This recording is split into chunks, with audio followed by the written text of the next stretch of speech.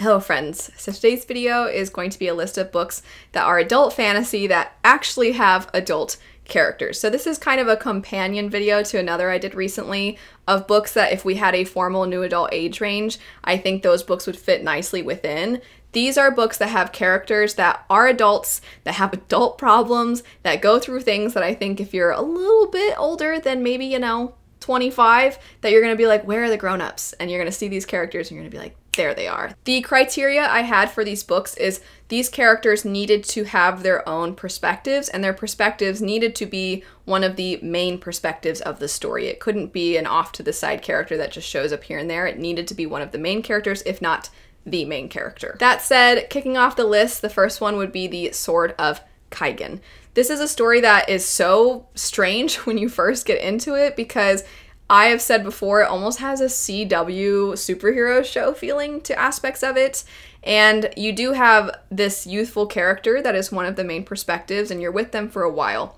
You also, though, have one of the perspectives as this character's mother. And that is the reason that I'm bringing this into the picture. The story has a more innocent feel at the beginning, and then when things really start to transpire that are more negative in nature, those things are really heavy, and I think there's a lot of adults, if you've read it, there's a lot of adults that feel really emotional and really taxed by a lot of what's explored. And it's through this mother character in the book that you're going to see a lot of that. Not every one of the characters on this list am I mentioning because of the fact that they're a parent, but that is something that I think a lot of people who are a little bit older are going to connect with a lot. This woman is constantly thinking about how society, how it is, and how her children fit into that. And she's thinking about her own personal principles. And some of those principles go against society because you do see a lot of propaganda. You see what happens when people kind of express themselves in ways that isn't necessarily allowed or encouraged. And even though she has this fighter spirit within her and she sees it in her children, she has to ask herself, do I encourage that in my children, or do I ask them not to pursue that way of thinking and that way of expressing themselves because it could mean them being harmed, it could put them in danger. And just thinking about it, it's something that I feel like you don't feel until you're older and you see, whether it's your children or nieces and nephews, or if you're a teacher and you think about your students, that feeling of, oh, I have to protect these, oh my gosh, I'm getting emotional talking about it, but like you just want them to be safe. You just want your children, or you want young people to be okay, but you also want them to fight for what would make society better. And through this character, you see that done so well. You also see other things involving her marriage, what she wanted for her life, what she could have chosen for her life, the expectations that were placed on her when she was young by her parents on top of what was placed on her by society, and having to kind of put certain things, to sacrifice certain things that she wanted for herself for these other individuals, these other people that in stories sometimes you see characters, especially there's that trope with younger people where their parents are just not there so they don't have to think about other people, but that you don't get that luxury. When you're an adult, you think about other people, whether it's your children, whether it's your spouse, whether it's your parents, and what you have to sacrifice in order to find that balance.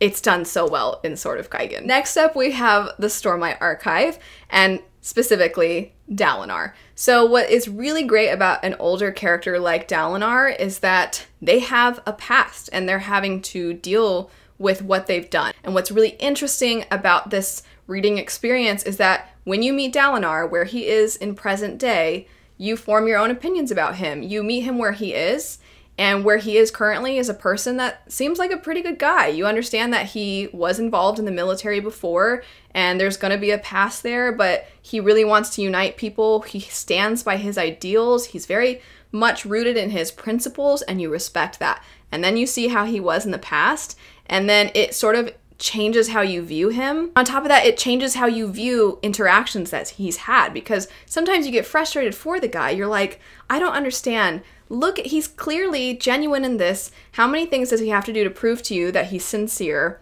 And these other characters are like, yeah, but I know your reputation, so no, I'm not allying myself with you. And you're like, what's it gonna take? And then you read later and you're like, oh. And that makes for a really interesting reading experience. Whereas with a younger character, you're not really gonna get that. What, 15 years ago, they were 5. In it, does bring up a lot of questions about how much are we willing to forgive? How much can a person change?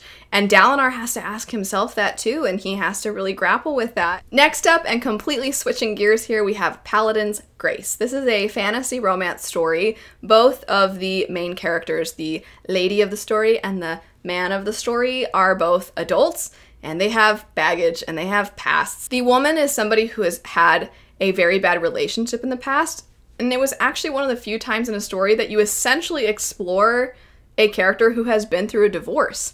And some of the aspects of her divorce are things that a lot of people, regardless of whether you're a woman like her or not, a lot of the experiences that she had in her past are things that a lot of people are going to relate to, and then trying to come away from that and trying to find your independence again, trying to be on your own 2 feet, and then trying to also, on top of all of that, learn to trust again is something I know a lot of people can relate to. And then the other character is someone who has a lot of people that he feels it is really important for him to be there for, and as a result, he cannot 100% give himself to somebody that he is involved with romantically because there are other people relying on him.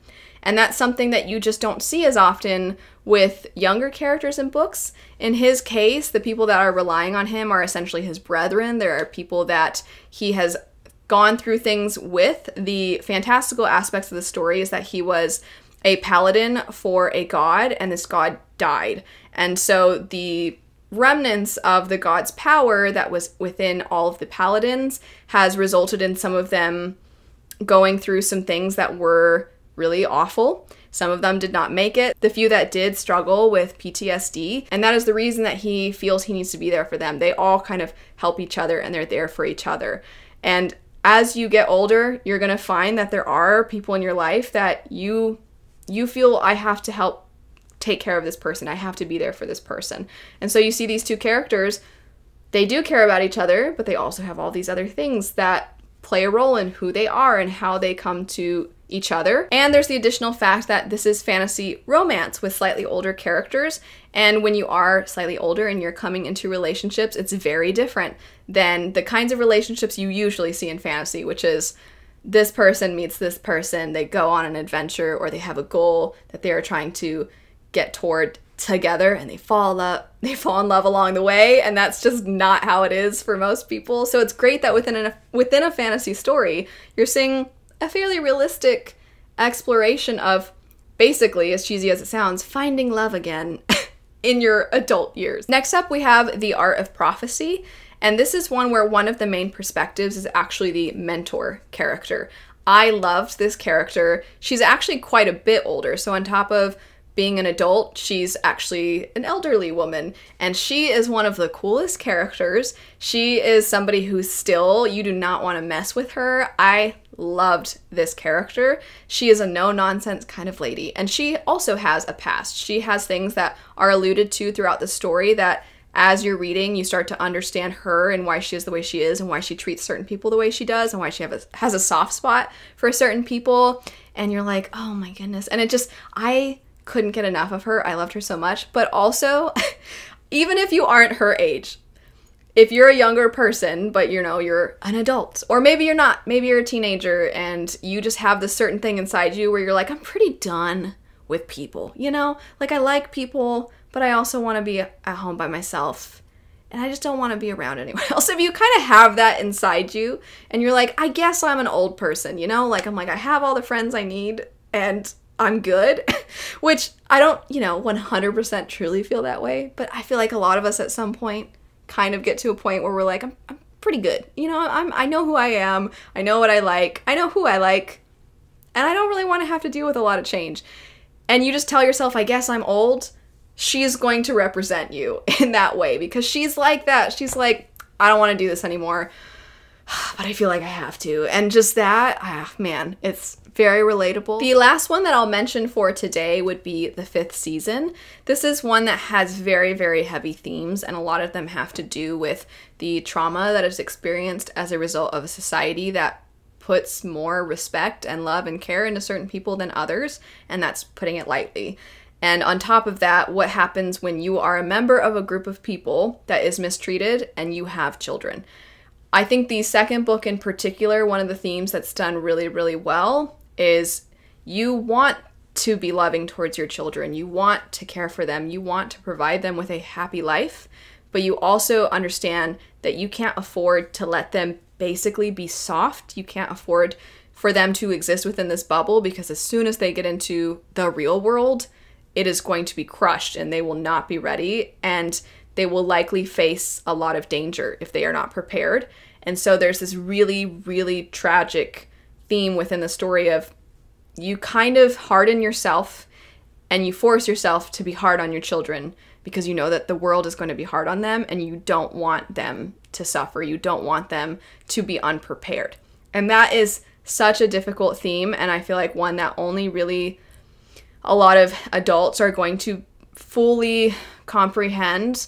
And that struggle for the parent, like you want nothing more than for your children to be happy and for them to be safe, but by being really, really sweet and loving and caring to them, you feel like you aren't allowing for them to be safe. That's it for some books that have adult main characters and that really explore a lot of themes that a lot of adults can connect with, can relate to. If you have your own suggestions, feel free to leave those in the comments down below. And if you'd like me to do another video like this, I would happily do so. But anyway, thanks so much for watching. I hope you all have a lovely rest of your day, and I'll see you later. Bye.